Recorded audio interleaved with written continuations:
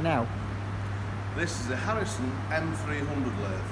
We bought it for a particular job, which is doing some stonework, but it's not big enough really, and it's too good for the job. I'll show you the one we're going to use afterwards. Okay, so it's up for sale. We've only had it about, I don't know, 4 months. We thought we'll keep it and use it for other little engineering jobs, but we don't really need it, and it's taking space up and we could do with the money back. So there we are. So it all seems to work. The chap we bought it off said everything works. We don't really know what we're doing, to be honest. We would have had to learn how to use it. But everything seems to work, so I'll just show you a few things doing.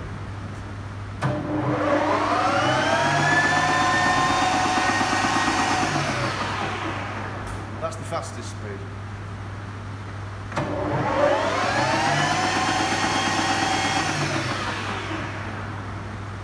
You're a brave man to use that one, I think. I'll just slow it down a bit.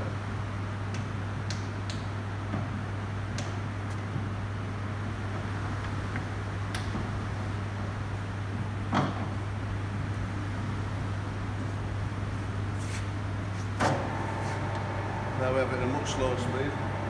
Everything seems to work. The feeds work both ways, alright.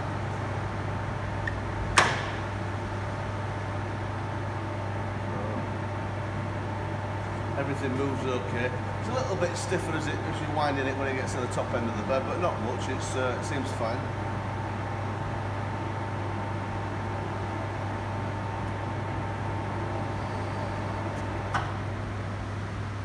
So, excuse me walking in front of the camera.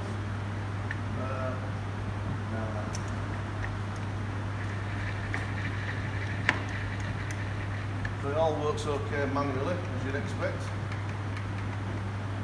And there it is, a good straightforward lathe.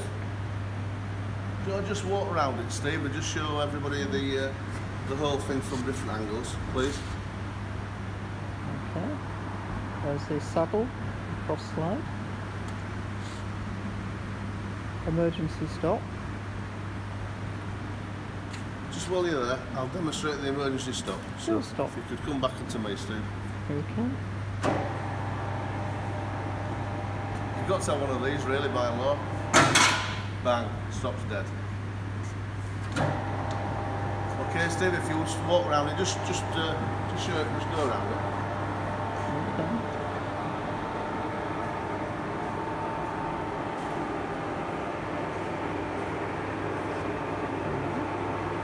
Locking levers for the tailstock.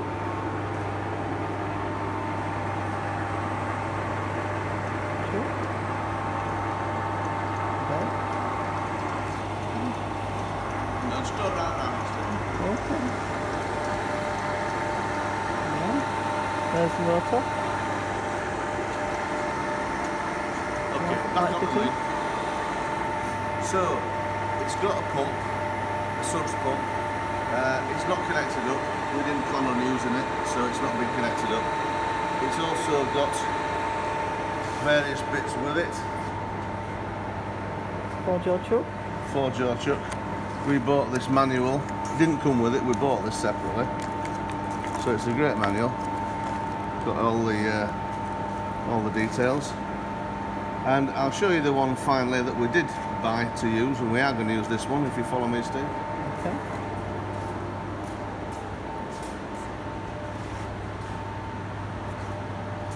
And there it is. A lot simpler, a lot bigger, and more suitable. Because what we do is these pieces of stone, Stephen,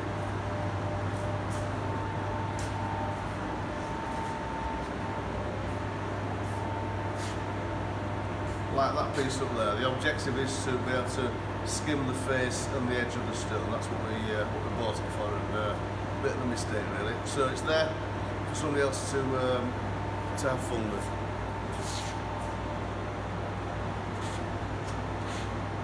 And thanks for watching the video. There we are. Okay.